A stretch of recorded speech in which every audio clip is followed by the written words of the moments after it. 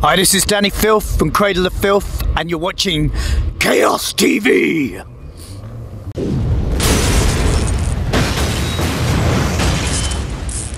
What's up everybody, Chaos TV is today here at the Jalometalli Festival in Oulu, Finland, and we have here guest Dani Filth from Cradle of Filth. So first of all, hello and welcome to Chaos TV for the first time. Greetings! So today you're gonna perform here at the Jalometalli in Oulu, and you have of course played in Finland several times before as well, so how much are you looking forward to the show tonight? A lot. What I'm not looking forward to is the fact that we're going to play Brutal Assault tomorrow, and it means literally no sleep because we've got to leave for the airport about 2 o'clock in the morning. So I'll get to watch Saxon, then I'll get back to the hotel, have a quick shower, then on the plane. But yeah, no, really looking forward to it. It was really horrible weather earlier on. I thought, ugh, it's kind of brightening up now, so it's not quite so bad. But yeah, no, really looking forward to it. The bands that I played before, Battle Beast, don't know who these lot are, but sound alright. Hell are playing next. So yeah, really it's a decent lineup. It's a good lineup, and I wish I was here tomorrow because I'd like to see Shining and Annihilator, and I'm sure there's someone else I want to see tomorrow as well. I can't remember. Candlemas, yeah. But we're about to announce. How do you say it in Finnish? Tampere. Tampere. That's it. Try it. Tampere. Okay. Okay, well anyway, we're about to announce that for our European show. We weren't allowed to announce it because of this festival, if that makes any sense. Yeah, of course. So people were going, why not, you play in Finland? And we went, well, we didn't say anything because we couldn't. But yeah, I'm saying we are. I can't remember the date, but I think it's like 20th of November, something like that, around there. Okay. So last time when you guys were here, you played in a club, and now you're playing in a daylight in a festival. So which do you prefer yourself? Is it still going to be daylight? Of course it is. It's Finland. It's like perpetual day. It's Finland and summer. Shit. Well, at least the sun will be behind the stage. If that helps. Well, yeah, it'll help rather than being straight in your face. Yeah. Well, obviously it's different, yeah. It seems like every time we come to Finland, it's perpetual darkness, and now it's perpetual sunlight. Weird, but cool, but weird. So your latest album, Hammer of the Witches, has been out for a month now, and so what kind of feedback have you overall gotten from the album, and have you been pleased with it? Oh yeah. I mean, I've done over 300. I think it's about 340-ish. I lost count actually. I was keeping count up until about 315, and then we did a load of festivals and unannounced interviews and things like that. And so I was only getting the opinion of journalists, but they were all really raving about it, which was a good sign. And since its release, yeah, we've had loads of good press from feedback from fans and what have you. So yeah. Job done, I think. Yeah, we're proud of it. It's a great record, and now we're looking forward to taking it out on the road. That's our European tour starts mid-October until December. Go to South America then, and then beginning next year, US tour, US Canadian tour, then Russia, Australia, etc, etc. So yeah, cool. So with the new album, you also had a couple of lineup changes. That you have 3 new members on the new album, and during your career, they seem like 3 new members to everybody else, but they've been in the band quite a while actually. New to the album, yeah. It was out of necessity for the 2 guitarists. We've always had before session keyboard players, and they've left, either to start families or relocate. And so that's never been a problem, but we've got official lineup now, and the 2 guitarists were brought in for the co-headline tour that we did with Behemoth at the beginning of last year, and that was because one of the guitarists couldn't do it for personal reasons. He'd moved to America, loads of shit happened, etc, etc. Not really sure what happened there, other than he couldn't do it. And then closer to the tour, we found out that our other guitarist, who'd been suffering quite a severe neck problem, was having to undergo major surgery, so he couldn't even pick a guitar up, let alone go on tour. So it was born out of necessity, and the band have just grown really strong since then. So how do you feel like that the lineup changes has actually like affected the band throughout the years? Well, or have you always had like certain kind of vision that how would you like the band to sound? Well, I think it's always been the band, it's not just me. I don't dictate everything. If that was the case, it would have fallen apart a long time ago. Yeah. And people believe in what Cradle of Filth stand for, and the ideologies and everything that goes around it, the camaraderie. They know they're going to get a lot of shit from people. They also know they're going to get a lot of popularity. You know, we want to love us or hate us bands. You know, and it's a music form first and foremost, but then we indulge in lots of other things that make Cradle of Filth.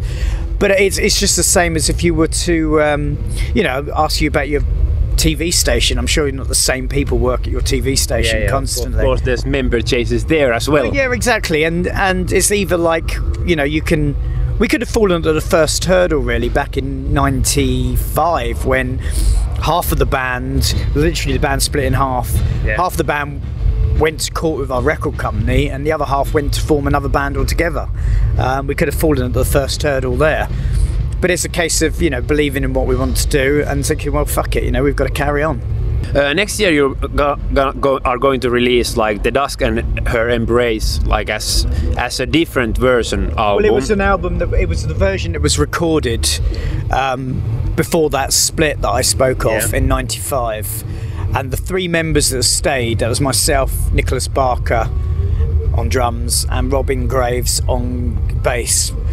We reformed the band, won the court case against our record company, and then took the rights for that album. We gave the record company Mäenpää, which is technically an EP, but the record company sold it as an album.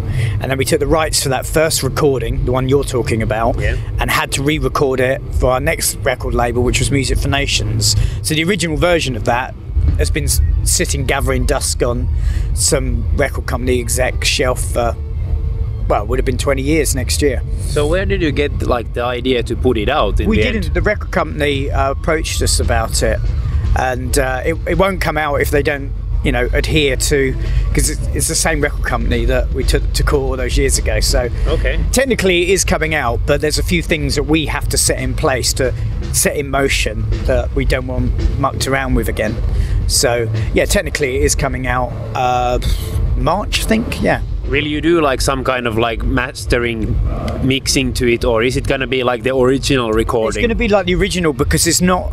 It's just a stereo mix. Yeah. For some reason, that's the only thing that survived was a DAT tape with a stereo mix. It can be remastered. Okay. No problem, but there's no altering anything. Yeah. You know, so it will sound 20 years old. Yeah. Okay, that was what I was like aiming for. That is it gonna be sounding like back in the day sound? Oh yeah. I mean, no reamping, no nothing like that. We can't because it's like I say, just a stereo pair. So we have this kind of like article on our site where musicians has to pick like 5 albums that has been like the main inspiration to them as a musician. So if you would have to choose like 5 albums that has basically influenced you the most as a musician, which albums would you choose and why? Oh god, well I would say this one album, but you wouldn't know it, so just say it. Your fans might know it still. Okay, no, they probably won't. It's Jeff Wayne's The War of the Worlds, based on H.G. Wells' classic novel. It was done in the 70s. They still do it now. It's they're doing it like a stage production. A lot of famous people in it. And originally it was narrated by Richard Burton. It's a musical, but it's about the invasion of the world in the Victorian age by Martians. Okay. Tom Cruise did a film based on it, but in the book they build like that big tripods that stalk over Victorian England and kill everyone with heat rays, and they made a musical out of it, but it's really apocalyptic, you know, full orchestra. I actually went to audition for the live production of it, but a few years ago. I didn't get it because it fell in the same time as Cradle were doing other stuff, which was a shame. But it literally is my favourite album. It's got to hear it to believe it. It's just amazing. Phil Lynott was on it as well. In fact, I was going to be playing his part because he played the part of a parson. It sounds dreadful, but it actually is brilliant, honestly. So that, I'd say Don't Break the Oath by Merciful Fate. Love that record. I'd go for a maiden album, so I'd say Power Slave, just because I can. Just immediately thought of that, Power Slave. Is there some certain album that has influenced you as a vocalist the most? Maybe Rain in Blood. But there was a band back in the day called Razor. Well, they're still around, but it's not the same band, Razor.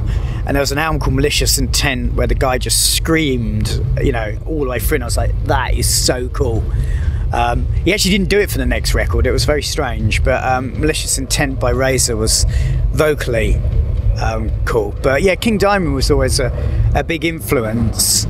I think that's, but if I was going to go for like a black metal album that came out literally around the same time as that Dusk version that you're talking about, was probably In the Night Side Eclipse by Emperor.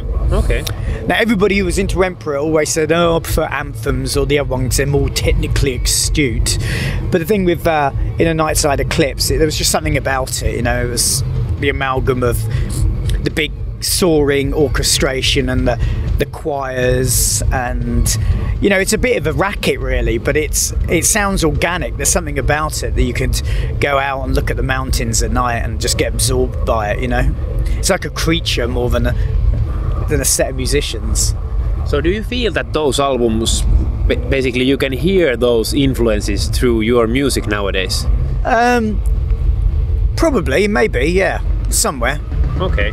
Yeah, I think so. But then we're 6 musicians, and 7 if you consider the producer on the new album, Hammer of the Witches, had a big part to play in the way the album went. So you have to take everybody else's musical inspirations into account as well. Okay, so thank you, Dani, very much for your time, and best of luck for tonight's show as well as for the future. Anything you want to say as last words to your fans watching the interview? You can hold the microphone. Yeah, thank you. I don't know how to hold it. Oh, what's this for? Just thank you very much for supporting Cradle of Filth. And we'll be playing at Tampere. There we go. We'll be playing Try to pronounce it. Tampax. We're playing in Tampax. And just thank you everybody. New album Hammer of the Witches is out now. If you want to keep abreast of anything to do with Cradle of Filth, obviously a social media platform, Facebook, Cradle of Filth or Dani Filth, one of the same really, or cradleoffilth.com. And just keep it metal. Thanks, man. Brilliant, thank you.